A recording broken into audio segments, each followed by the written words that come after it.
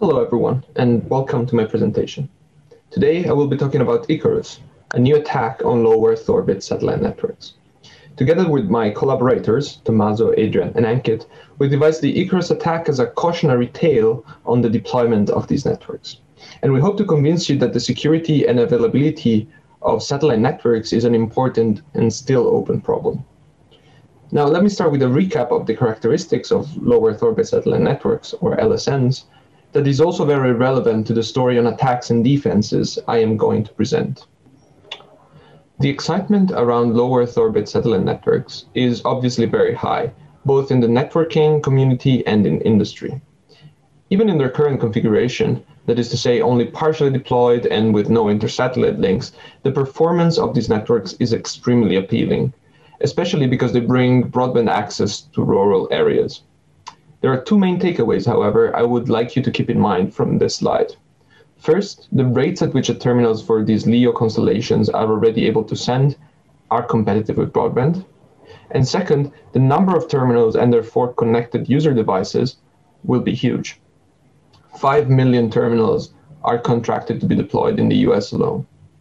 So this is all great, but if you're a security-minded person, you already start to notice that there might be some trouble ahead. The great properties of LSNs that we've just seen are given by their peculiar structure. In the figure here, we see how these networks operate today. Static and mobile terminals are connected with each other as long as they are in the footprint of a single satellite. Each of these satellites can relay up to 4 gigabit per second in our model. And of course, as the satellites move, the stations on the ground change the satellite they're connected to. In the near future, however, laser links will be added between the satellites. Each of these links will have a higher capacity of 20 gigabit per second in our model, and each satellite will be connected with 4 inter-satellite links to satellites in the same orbit and to nearby orbits. These ISLs are the key innovation that brings low latency to LEO satellite networks. The speed of light in vacuum is in fact faster than in fiber, yielding almost a 50% forwarding speed improvement, and moreover, the satellite paths are often shorter than the equivalent terrestrial paths for distances above a few thousand kilometers. Now, here we see the result of the interconnections of ISLs in SpaceX's Starlink Shell 1, one of the constellations that are being built today. As I said before, adding ISLs will provide high bandwidth access to any point on Earth, but also low latency communication at long distances. These characteristics make these networks particularly interesting for a number of different applications, such as high-frequency trading, remote augmented reality, cloud gaming, and others. And what's important to notice here is that the users of these applications will be likely connected to the terrestrial internet as well. In this presentation, we therefore look at the satellite network as an enabler for new high-end application and not just a way to connect rural areas. Now, these revolutionary applications enabled by LSNs have attracted a lot of attention from both industry and academia, and for a good reason. However, with this work, we are the first to realize that malicious entities may also share the same interest and attention. The question we're trying to answer is therefore, how can a malicious party disrupt communication over a LEO satellite network? To better understand the possible threats to LSNs, we devised the ICARUS attack. The goal of ICARUS is to disrupt communication of hosts over the satellite network. We do not consider attacks that are already known, such as jamming of uplinks and downlinks, or attacks on the weak or inexistent encryption of communication. We are instead interested in exploring which attacks are opened by the various innovations that these networks provide. We will thus talk about attacks that hamper ISL connectivity, showing how an adversary can block the communication between two terminals, as in the figure. The starting point for our exploration of attacks on intersatellite links is the core melt attack. While traditional distributed denial of service attacks target a server directly, flooding it with packets and exhausting its resources, core melt targets the network infrastructure, congesting the links leading to the server. This is achieved by having compromised hosts, normally called bots, communicate with each other on a path that crosses the target link. This communication is therefore completely indistinguishable from legitimate users. Core melt is therefore very difficult to detect, as to an external observer, there is no victim. Therefore, we asked ourselves, can core melt be applied to the LSN? And throughout our exploration, we discovered that LSNs have three characteristics that make them particularly susceptible to this attack. The first is that LSNs are white box networks. That is to say, the satellite positions and the satellite designs have to be made public. In SpaceX's case, this information must be filed to the FCC. Moreover, this knowledge is sufficient to compute the position of satellites and links for days in advance, thanks to the precision of orbital mechanics. Therefore, the apparent complexity of attacking a moving mesh network is drastically reduced by considering static snapshots of the topology that can be computed in advance. You can see a representation of these evolving paths in the video on the left. Finally, the routing policy of the satellite network can be discovered. We make this assumption based on the observation that using latency measurements and the topology knowledge, the forwarding path over the satellites can be reconstructed. As we will see later in the presentation, we consider many different routing strategies in the paper, and we devise different attacks against all of them. The second characteristic is that LSNs are accessible from all over the planet. This means that the attack can be scattered over wide areas. And moreover, millions of terminals will be available for compromise. Recall that SpaceX requested the deployment of 5 million terminals in the US alone. Further, each satellite is then an entry point to the network to which the adversary can connect. So with this high number of points and the knowledge of the topology, the adversary can carefully plan the attack.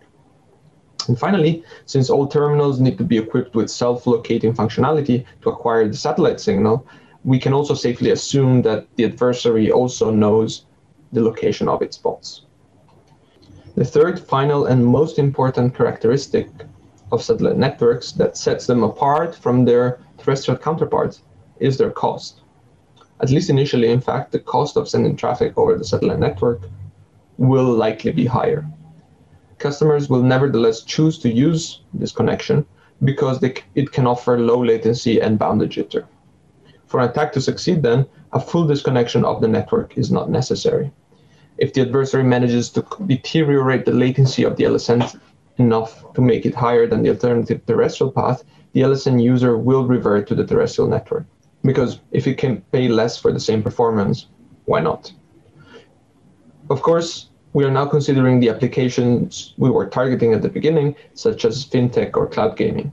Single-homed users in remote areas have no choice anyways. The adversary then only needs to create sufficient congestion on a target link, thus adding buffering delay to the satellites, and even if there is a combinatorically high number of paths between two satellites in the satellite network, the adversary can be successful by just moderately congesting the forwarding paths. So given these characteristics, the ICARUS attack works as follows. The adversary leverages the knowledge of topology, routing, and bot positions to select sources and destination that will send traffic through the target link. If enough of such flows converge on the same link, congestion occurs and the attack is successful. Such an attack is shown in the figure. To evaluate the effectiveness of this attack, we introduce two metrics. The first is attack cost, which is a proxy for how many hosts the adversary has to compromise to achieve a successful attack. And the second is attack detectability, which measures how much the adversary needs to perturb an uplink to succeed in the attack. And this is captured by considering the maximum number of bots that share the same uplink. Thus, the adversary seeks to minimize this maximum increase, spreading the bots over many different satellite uplinks. You can see the effect of this minimization in the figure. Naturally, the lower cost and the lower detectability, the more effective the attack will be. Of course, the effectiveness of an attack very much depends on the choice of the satellite network's routing strategies, as it changes the way the adversary has to select paths. In the paper, we consider many different possibilities. First, we consider a satellite network that only routes traffic on the shortest path between endpoints. This is clearly a best-case scenario for performance. However, constraining flows to a single path is highly predictable and does not make use of the full bandwidth potential of the satellite network. Thanks to this predictability then, the adversary is able to launch many successful attacks, congesting more than 99% of the end-to-end paths, and with very low cost and low detectability, meaning that only a few hundreds of bots are necessary for the attack, and each uplink takes at most a few tens of bots. We then look at the case in which the attacker wants to disconnect two large regions, and not just two endpoints. In the example here, we see an attack trying to disconnect Northwestern America from Northwestern Australia. In our experiments, we find that the cost and detectability for this attack are very similar to the single link attacks. We then relax our assumption on the single path routing and introduce load balancing in the satellite network. In this more realistic scenario, we see that the adversary has a cost detectability trade-off, and we will discuss more about this later. Finally, we briefly investigate whether these attacks are worsened by the fact that satellites continuously move and shift their position, creating abrupt changes in the topology of the network. So we have some results about this in the paper, but future work will be needed to analyze these attacks in more detail. Let's now look more in detail at the case in which the satellite network uses randomized load balancing. This is the only case in which we see a deterioration of the adversary's capabilities. To explain why this is the case, we explore 4 different ways to construct load balancing sets. With this graph, we represent the design space of load balancing sets. On the x-axis, we have path diversity, which is a measure of how much the paths in the load balancing set overlap with each other.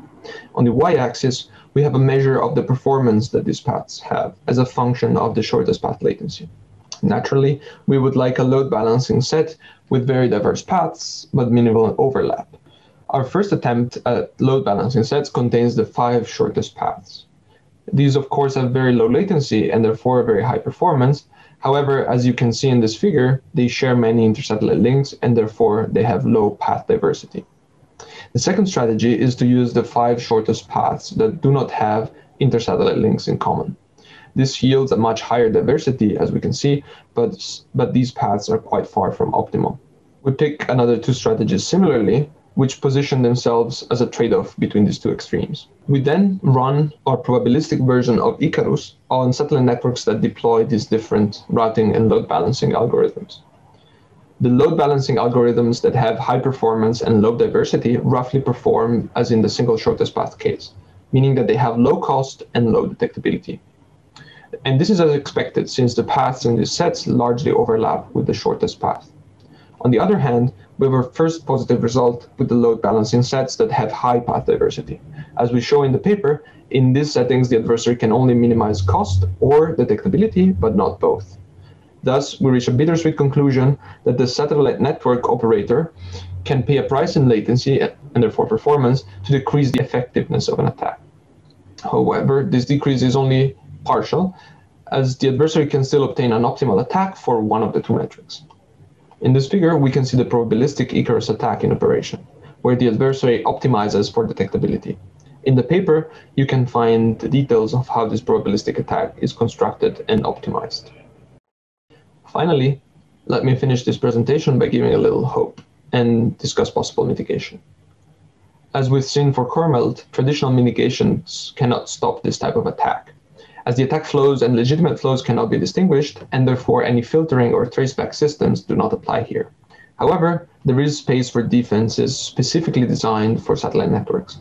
As we've demonstrated with our probabilistic attack, using load balancing sets introduces trade-offs for the adversary. In this paper, we did not explicitly look for the load balancing design that is optimal for the defense of the LSN, but we trust that future research in this direction will bring interesting results. In conclusion, we've seen that the great properties that make low Earth orbit satellite networks so appealing also create threats for their availability. To better study this problem, we devised the ICARUS attack, and we showed that this attack is quite powerful with high success rates and low detectability. We also see that the defense is not trivial. So there's definitely a lot of future work possible in this area, both in attacks and defenses, and in exploring how the network dynamics can further exacerbate these attacks, or in the design of resilient routing strategies and topologies. Finally, I want to point out that all the experiments and simulations we ran in this paper are carried out on a simulator we built, and this is open source, and we hope it can be the basis for future research. If you want to have a look, check it out on GitHub. And with this, I will end the presentation. Thank you for your attention, and I'm very much looking forward to your questions.